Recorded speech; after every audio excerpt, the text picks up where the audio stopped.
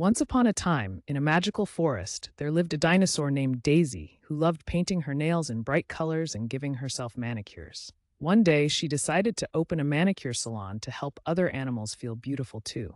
Picture Daisy the dinosaur painting her nails in bright colors. Picture Daisy opening her manicure salon in the forest. Picture a bunny getting a sparkly manicure from Daisy. One day, a grumpy fox came to Daisy's salon and demanded the fanciest manicure. Daisy worked her magic, and soon the fox's nails sparkled like diamonds. Picture the grumpy fox admiring his sparkly nails. Picture the fox feeling happy and smiling. The next day, the grumpy fox returned to Daisy's salon, but this time he was kind and grateful. He brought flowers for Daisy and thanked her for making him feel beautiful.